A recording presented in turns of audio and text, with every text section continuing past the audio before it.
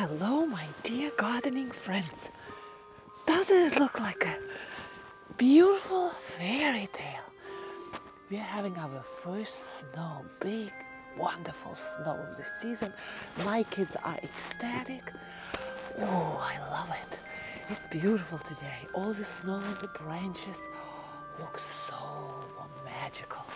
But there are things which needs to be done in the garden. And in this video we are going to walk around and look what we can do in winter during big snows.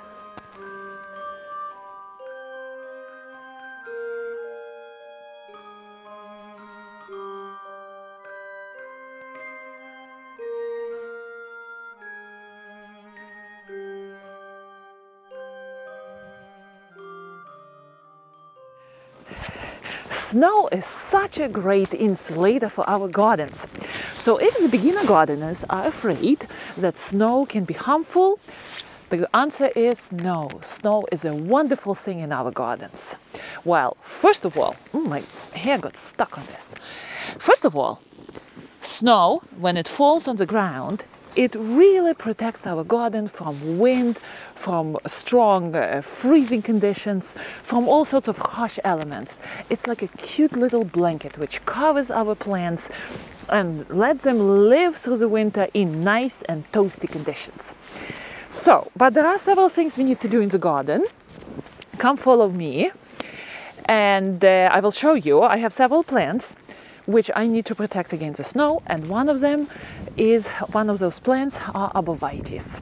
Arborvitaes are growing in two parts of my garden, and here they are.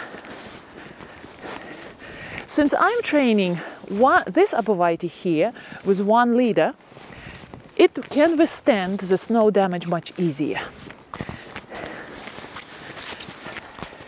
You can see here, right? This arborvitae. This spring I went ahead. It had different competing leaders. You see this side, and I cut these leaders. I trimmed them. Trimming should be done in spring when arborvitaes are actively growing, because I want this arborvitae to be nice and tall. And as you can see, 1 leader is taking on, and this arborvitae is nice and very upward looking. So arborvitaes can get damaged by snow. So what we want to do, we want to make sure that after big snow, nothing stays on. We don't have to do a very serious job, but I think arborvitaes look so nice when they have this nice green presence in the white blanket of winter. Now here I have these arborvitaes, and they don't have very strong main leader, and since they are in shade, oh gosh, everything is so beautiful. Since they are in shade, they are kind of heavy in the center. They don't have that nice, beautiful, strong, thin top. So I make sure that I don't let snow accumulate. Right now it looks, the snow just fell in the morning, and it's very, oh gosh, and it's very light. But later, if we have freezing conditions, all this beautiful fluffy snow can turn into a freezing, heavy, limb-breaking thing, and I don't want that to happen, especially to my beautiful arborvitaes. All right, so this is done. Now look at my boxwoods. Boxwoods are like sturdy warriors in winter. They withstand snow, but still I give them a nice rub, because I don't want the snow again to turn into ice in case we have rain later. So my boxwoods get a little shake too. Not much, a little bit. Now these boxwoods, look at them. They are all covered. Beautiful. No. Nice. La la la la la la la la la la la la. All right, good. So, you know how they call snow? Snow is called poor man's fertilizer. Because when snowflakes fall through the air, through the atmosphere to the ground, nitrogen attaches to snowflakes. And falls to the ground with the snow. And when the snow starts melting, that nitrogen seeps through the ground and provides our plants with natural fertilizer. They say that snow has the most of natural fertilizer. The amount of natural fertilizer can be found in snow the most. So snow is excellent for our gardens. Another thing, look at this. Just as a good suggestion, if you have a lot of happy feet running in your garden, as my garden is, just look at all the little passages here my kids made, and I'm sure at the end of the day all this area would be covered with nice happy feet prints. So I know that, and ahead of time I made happy sticks here, just in case we have a lot of snow, and every area will be covered. So if you have a lot of snow and you kind of run the risk that all your beautiful perennials are covered with snow, and sometimes you can just run through them, make sure you have sticks which are telling you, hello, you cannot step on me because I'm small and very valuable to your mother. So that's point number 2 about your gardens. All right, just look at our beautiful holly. When we moved into this house 10 years ago, this holly was a fairly small tree. And look how beautiful and majestic it became for these 10 years. But here near this holly, we have a yew bush growing. And that yew is growing on its own. It means it has a lot of loose limbs. So if you have plants in your garden which might snap, like this yew, do yourself a favor, shake it off. Oh, he's our neighbor's dog. He's a cute dog.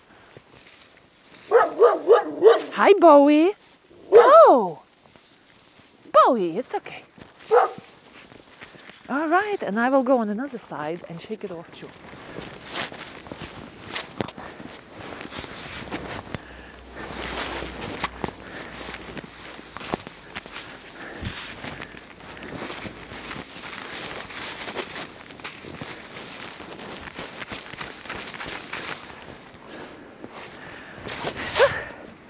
All right, my azalea is okay. Azalea has very stiff, ooh! Azalea has a very stiff branches, so azalea would be okay. Come with me to the front. Come with me to the front. You know what? When we started our front flower border here, and for those of you who don't know, this was all grass. The strip line between the road and our sidewalk. It's a territory of town. So we decided to convert it into flower border, and we planted beautiful hydrangeas here. And you know what, there was some sort of concern that when big plow trucks will go through the street and they're plowing all the snow onto the side, our hydrangeas are going to suffer. And even our neighbor, one of our good neighbors, commented on it that can damage our hydrangea or even take them all down, break all the limbs. But look, these hydrangeas, the row of hydrangeas, are surviving through that yearly plow. Sometimes we have heavy snows through the winter. And in case you decide and you are on you really don't know, this is an example that hydrangeas are surviving. And they are thriving here near the road. Now, these boxwoods, they do have a tendency to flop with snow too. So I'm going to give them also a shake. Now, you know what? A lot of people who live in New England, where I live, and New England can have big, deep freezing conditions in winter. And you know what? I'm very thankful that those conditions exist. Because just think about it. When temperature goes all the way down to 0 Fahrenheit, all the mildew spores are killed outside. So thanks to our cold winters, and sometimes people don't want to shovel and deal with snow, but thanks to those low temperatures, a lot of parasites, a lot of mosquito eggs, a lot of spores of harmful things are killed. And as a result, in Northeast, for roses, For example, I never have issues with mildew in the garden. We do have black spot. That's the thing to deal with roses here. But mildew is probably killed and never comes back in spring because we have such wonderful winters, which are unfortunately becoming less and less now. But still, several good snows are good. And I am really...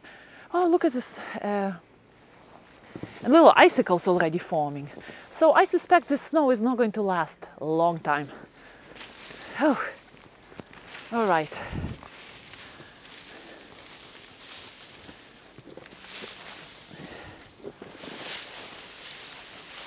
Again, the quicker you get to the snow, the better it will be, while it's still young and easy to shake off. Ooh. And you know what? After this good workout outside, a great cup of coffee near the beautiful snowy window tastes really good. And maybe a good catalog about roses or a good book to read. So I hope you enjoyed this video. Please do subscribe if you like my adventures in my garden. Happy gardening, and I will see you next time.